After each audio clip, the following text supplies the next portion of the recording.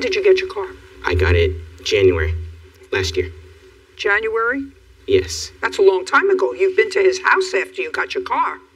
According to you. According to what you said to me before. You've been to his house since you got your car. Sorry, ma'am. I misspoke. Not last year, this year. You've still been to his house since you got the car.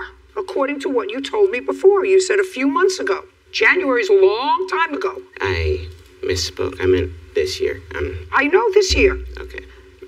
So you're with your friends and Mario came up to me and said, "Give me your car keys," threateningly. And I gave them to him. And he took your car alone? No, there were two other people. Where was Javier? Was he in the car? No. What about Sergio? Was Sergio in the car? No, they have their own cars. No, did he get in the car? No. So who got in the car with Mario? A girl named Yuli and I don't know the other girl's name. Two girls? Yes. Not you? No. Go. And they took off, and it was around 8:39 that Sergio ran up to me and said they got in an accident, and my friend Rodrigo drove me to the scene of the accident, and I saw the damage, and Go. Your Honor, he's lying.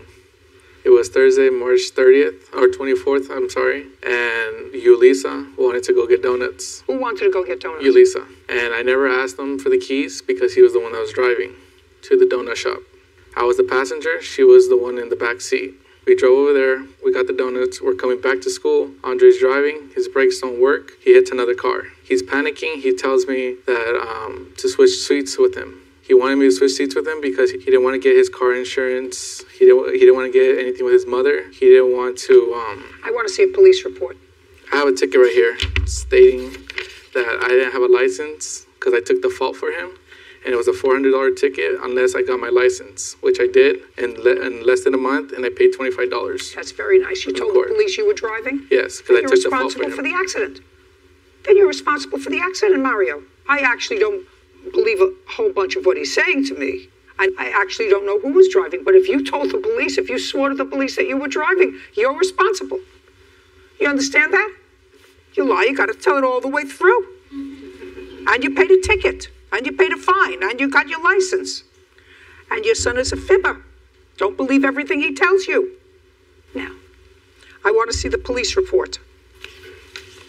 There was no police report, there's a collision report. That clearly states that Mario was the driver. I also have pictures of the car if you want to see it.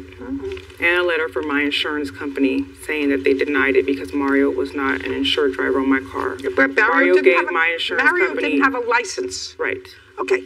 Now, what kind of car was this? The 2001 Toyota Camry. Where is the car now? It's stalled in my garage. It's what? It's in my driveway, I'm sorry. It's stalled. It doesn't work. I'd like to see a photo of it.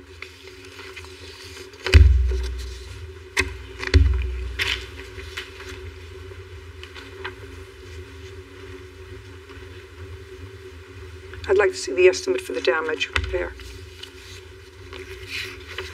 It's right here. Highlighted part.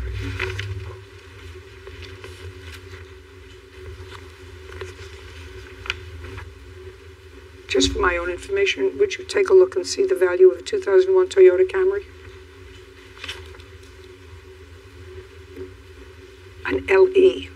Your Honor, on May the 9th, I called Mario and I spoke to Mario, and he admitted to me that he did it and that he told me he would pay for it as soon as he got money. $15.25. $15.25. Judgment for the plaintiff in the amount of $1,525. Thank you. Thank you.